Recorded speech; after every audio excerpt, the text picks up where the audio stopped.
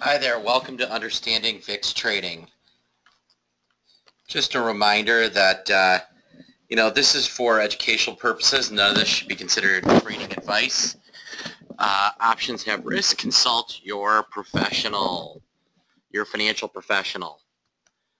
This is me. My name is Mark Sebastian. I am founder of OptionPit.com and the CIO of Carbon Line Capital, a hedge fund. Option Pit is an education consulting firm. We work with institutions helping them implement option strategies, and we work with individuals trying to teach them how to trade like a professional.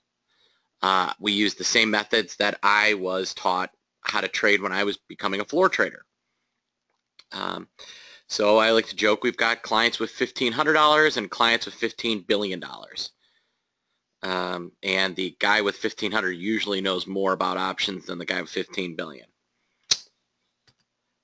Today we're going to talk about what is volatility, what is VIX, and ways to trade the VIX.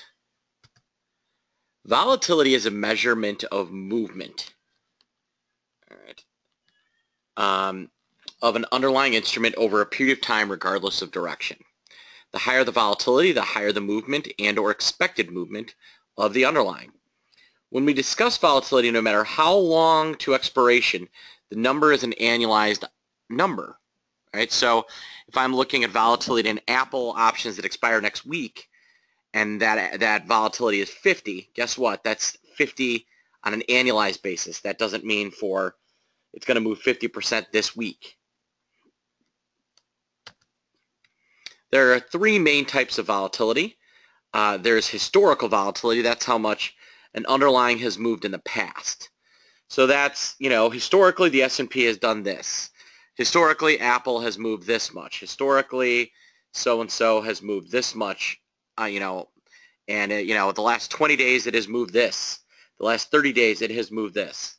All right. Then the next one is realized volatility. That's how much something is moving right now. All right. So think of it as, the very recent past. Still a historical volatility in the end, but it's the very recent past. So how much are things moving now? Then there's implied volatility. And that's how much the market is expecting an underlying to move over a set future time period. All right, implied volatility is important. That is what the market thinks something is going to move. So what makes trading volatility, which I do, different than trading a stock? Over the long term, we know where implied volatility of a stock or index is going to go. We do not know where the stock price is going to go. Implied volatility is mean reverting. Here is a chart of Apple. Notice it goes up and up and up. All right. Here is a chart of VIX APL, which is the volatility of Apple. And, what I want you to notice is how that 200-day moving average really doesn't move very much. It's going from kind of high to kind of low, and it's meandering right around kind of that 26, 27, 28 level. Kind of right there. All right, even the 50 doesn't move around very much. And VIX APL has highs and lows that it touches, but it doesn't stay there. It kind of goes back. Mean reversion. All right. So that's the thing to remember, is a stock price can go anywhere and stay there. And while the volatility can go anywhere, it can't stay there. It will revert back. And understanding that can help you with your buying and selling. All right. Most traders think mean reversion is an instantaneous thing. All right. It is not. All right. Volatility can stay low for long periods of time. See 2012 through the first half of 2014. And then vols can get high and stay high. I mean, look at basically August 2015 up to now. There's been some periods of low volatility, but we've had some consistently higher volatility. It is important not to have a recency bias. Understand how high and low volatility can get and how long it can stay there. When the IVs are low, they can stay there for a very long time. Money can seem easy. You know, that's the easy time to sell premium. It's when premium sellers can think they're a genius because they're making money. Not always true. But money can go away incredibly fast. The play is to be long vol and long units and short premium. So how are you long vol? Well, you can buy back month options. What are long units? That's cheapy options. And be short premium. So during periods of low volatility, I really like calendar spreads. They seem to work. Now, high volatility, you know, until recently, really the last year, all right, spikes since 2008 had been relatively short. We'd had one kind of real spike in 2010, or excuse me, 2011. But outside of that, all of the little vol spikes have been kind of, little binary events that then went away. But be aware, IV can stay high for months and then take months to ease back. There can be trades like long VXX and short time spreads that can be the right trade. Very rarely is VXX a good thing to buy, but it can be. Short butterflies can work, all right, and things that are short wings on a ratio, not on a ratio, can be profitable.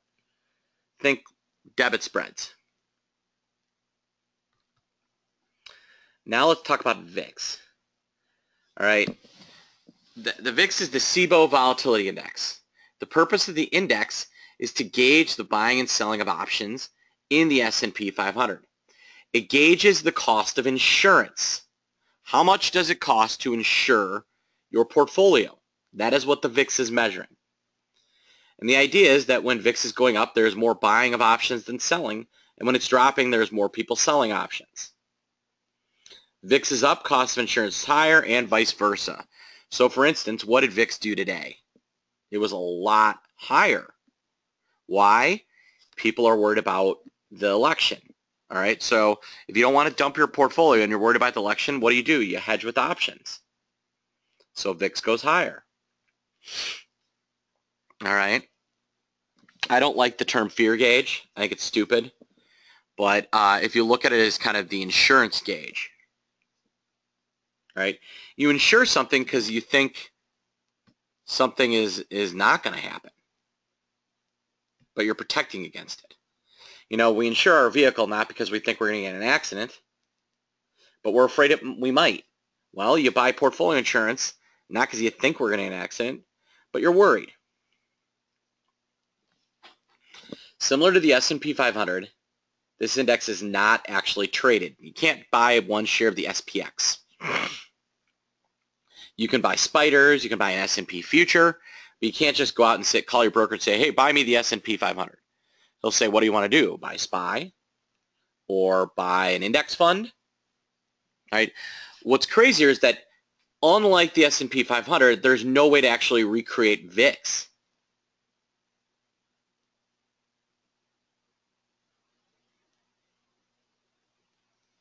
Right? There is literally no way to recreate VIX. The VIX is essentially an estimate of implied volatility on the S&P 500 options that has a net duration of 30 days. All right. It has a constant duration of 30 days. That means it is constantly mimicking a portfolio with 30 days to expire. The weighting of the VIX puts more emphasis on at-the-money options, those trading near the underlying price. The weighting of VIX naturally puts more emphasis on out-of-the-money puts than calls. All right. And the VIX uses two weekly options closest to 30 days to expiration. One is equal to or less than 30 days. The other is more than 30 days. So for instance, in October, this would have been the two weeklies, the 30-day to expiration and the 37-day.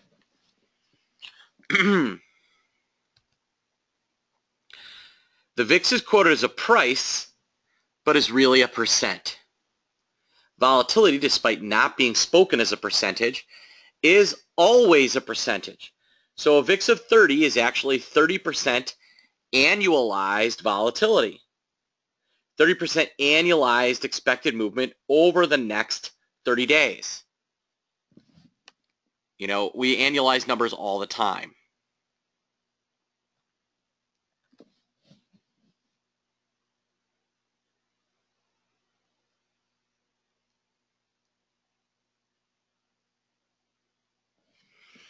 Here's kind of a look of VIX and S&P. 2014, I like this because you can see the mirroring. The red is VIX, the blue is the S&P. And what do you notice? They trade opposite of each other. The VIX negatively correlates with the SPX. When the SPX is up, VIX is generally down. When SPX is down, VIX is generally up. This makes sense as generally, when the market sells off, volatility does increase. Think of the nature of similar movement against a lower number. So if the S&P is moving 20 points a day and it's trading 2,000, it's moving 1% a day. If the S&P is moving 20 points a day and it's trading 1,000, well, guess what?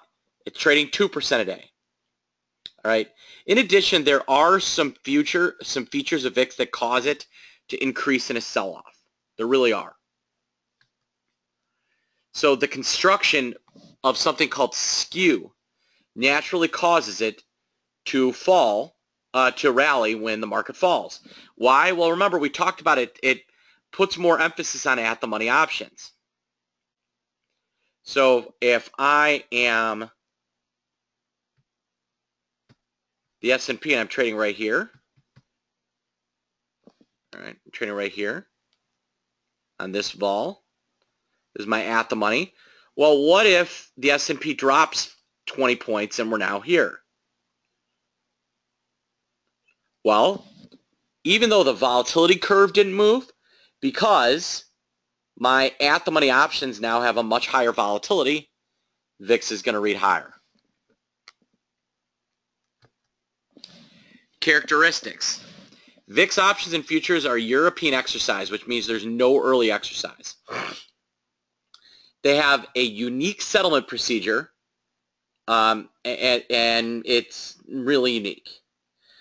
They're based on VIX-MO. The settle is based on VIX-MO. It's called VRO, not VIX itself. And at 30 days to expiration, typically a move of the VIX future will have a beta of about 50 cents for every point of VIX. As time passes, VIX futures beta increases. They're the most successful product introduced in the last 20 years. They trade out 8 months. Each month trades independently.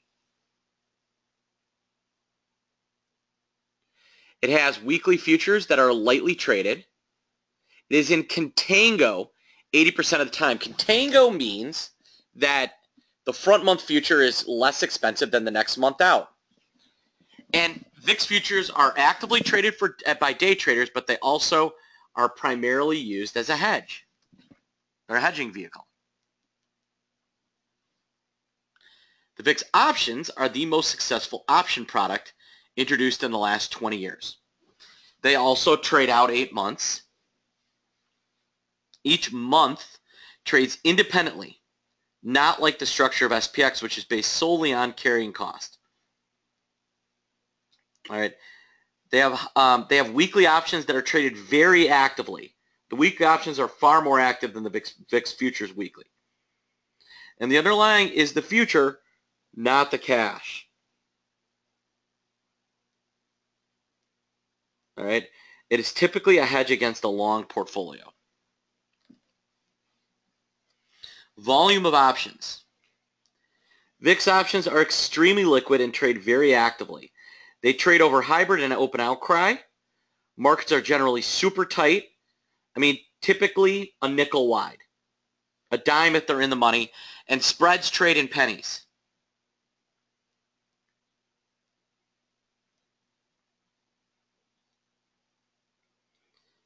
Spreads trade in pennies.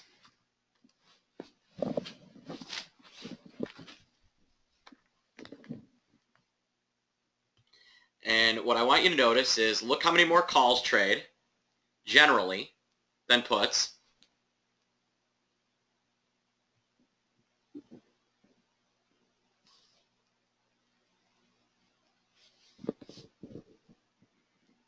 All right.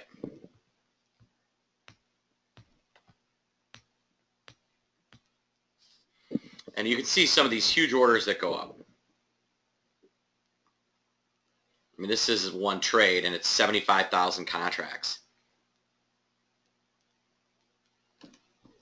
All right, so now, recall that VIX options, the at-the-money strike, is not the cash VIX level, but the futures. All right, VIX options are based on the futures. So, on a specific date, the VIX futures at the money was 15.5 for November, 16.35 for December, and 17.70 for January. Let's see what it looks like today.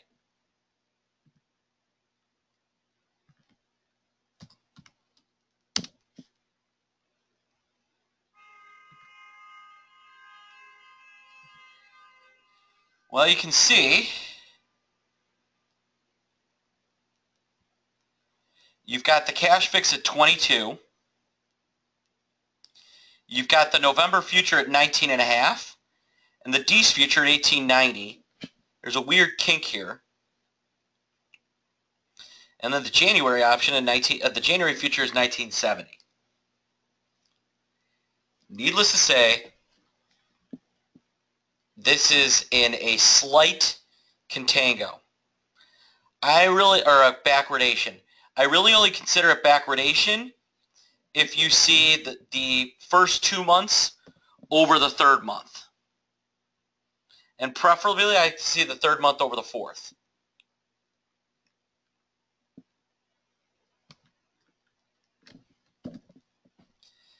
And here is VVIX, which is the VIX of VIX options. So it is volatility of volatility. And what do you notice? That is mean reverting as they come. Right now, VVIX is well near 120 again.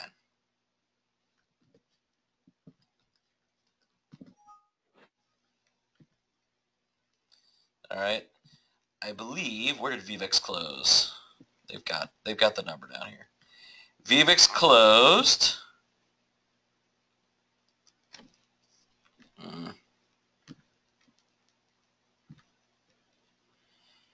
Yeah, over 120.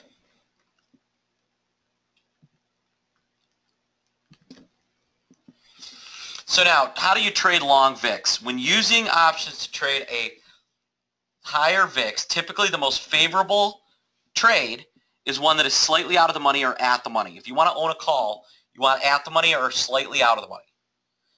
Buying a call that is at the money and selling an out of the money call can be very favorable. All right, bullish trades, bullish call spreads in VIX are the cheapest way to hedge using VIX and the cheapest way to play VIX going higher.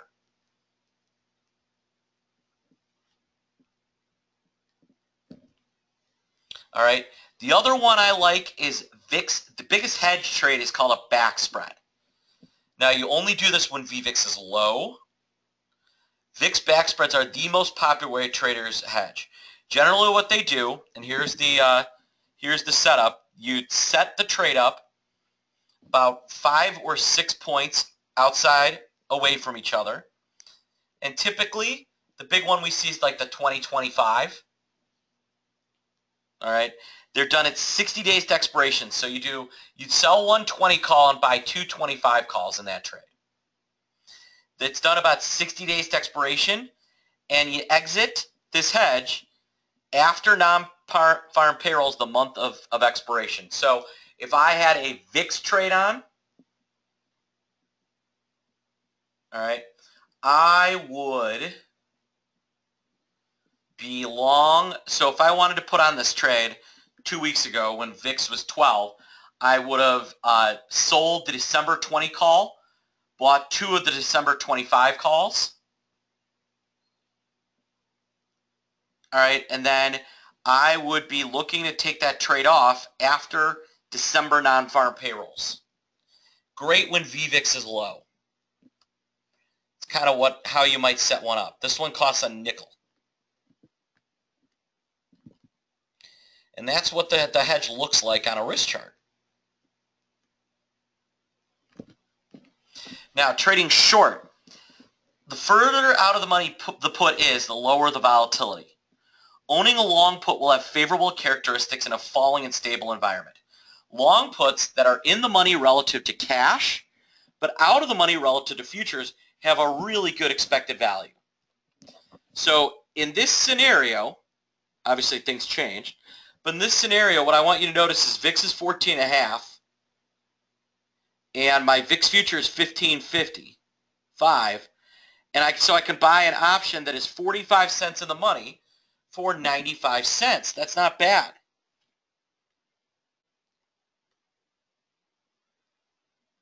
That has edge to it, in my opinion.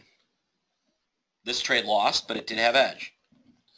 Now let's talk about the ETNs. As trading in the VIX futures has become more and more active, they've developed these ETNs. However, due to the term structure of VIX futures, many of these have some unintended consequences. And I call it the Sisyphus effect. As many of you know, King Sisyphus thought he was smarter than Zeus, and then was made to roll a boulder up the hill that would then roll down just as he got to the top. All right. Thus, it came to be known that pointless or intermediable activities are sometimes described as Sisyphean.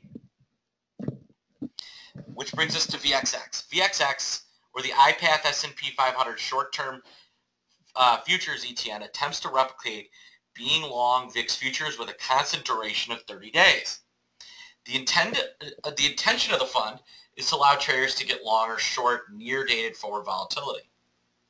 The fund does this by constantly rolling out of front-month futures and into second-month futures. Would you run a business that bought a product for $16.10 and sold it at $15.50?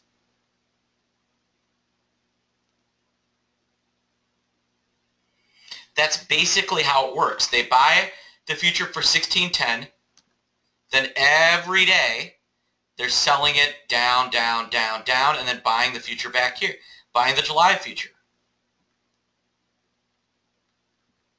So I buy here, then I sell, sell, sell, and I'm buying up here. So I'm buying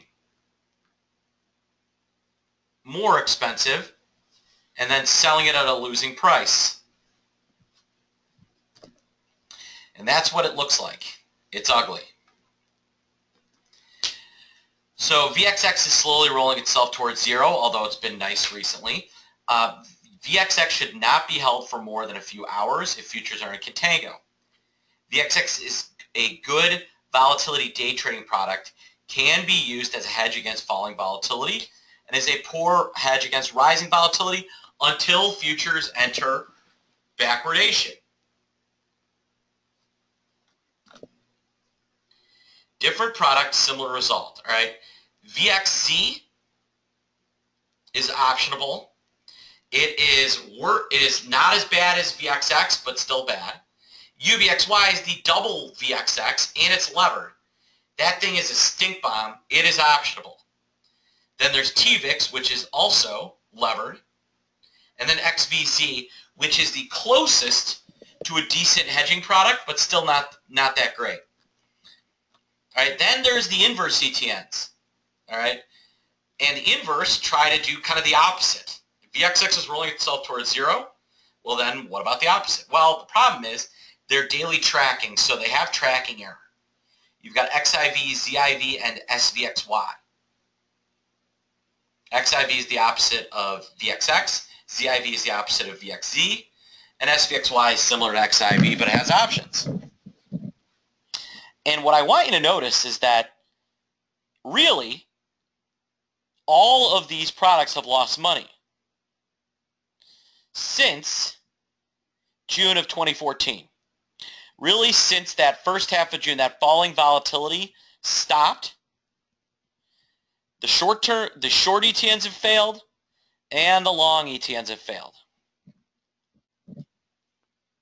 So in summary, VIX options have unique characteristics. Each has their own underlying.